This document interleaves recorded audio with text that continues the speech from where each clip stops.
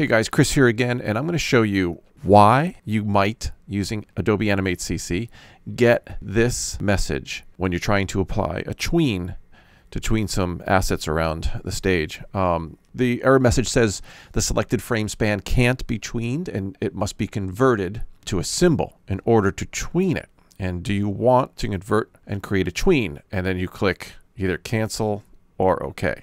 So the really confusing thing about this is that Animate is telling you to convert this to a symbol. When I say this, I'm talking about this particular asset where the user is trying to use the Asset Warp tool. And when you're using the Asset Warp tool in Classic Tweens, you don't have to convert anything to a symbol. The Classic Tween works across keyframes that contain an Asset Warp container. So there's no need to even convert anything to a symbol. So what's actually going on here? So let's take a closer look.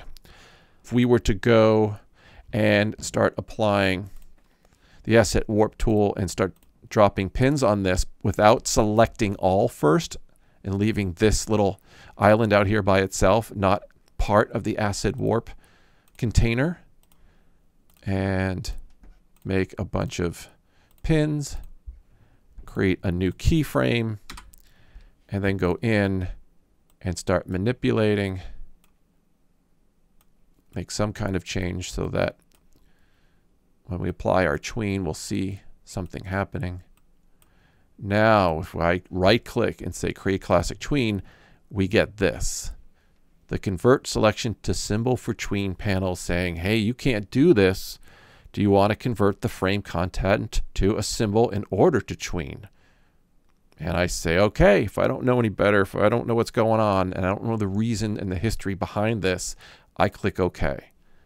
Now in the library, we have Tween 1 and Tween 2.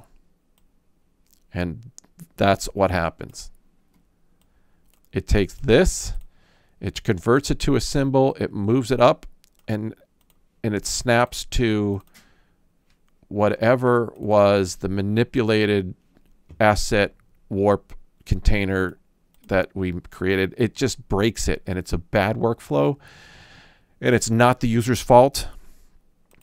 It is kind of Animate's fault, but it's more than that. It's kind of a long history of how Animate has progressed and has developed over several years, and several different features that get added on top of each other. So let's just delete that layer to make sure that this and all pieces that make up this graphic, this whole entire image, I'm going to do a control. I'm on Windows, a command for Mac, but Control A is going to select everything. Now I'm going to grab the Asset Warp tool and let's click here.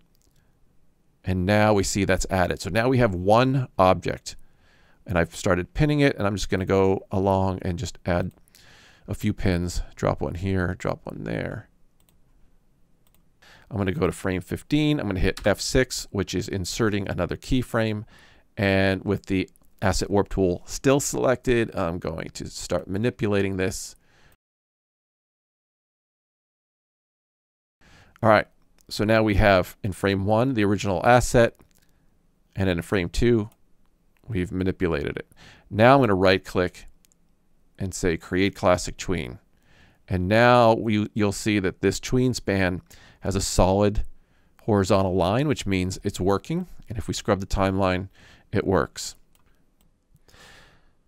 So to recap, if you're going to use the Asset Warp tool and Classic Tweens, make sure in your very first keyframe you select all to verify that every single asset is selected, so that when you start to click using the Asset Warp tool, it basically takes all of the artwork and contains it inside an Asset Warp container.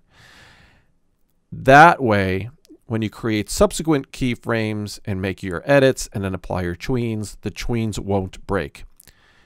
If you do not have everything selected and you have present on the timeline in any keyframe an Asset Warp container along with, say, a vector shape somewhere, Animate's going to pop up that error telling you that it must be converted to a symbol first. And that's just wrong. It shouldn't be converted to a symbol first. It's compounding the issue by creating yet another error on top of an error. So disregard, just cancel, and make sure you did what I did in this video, which is go back, start over, make sure everything is selected, and then start using the Asset Warp tool. I hope this helps.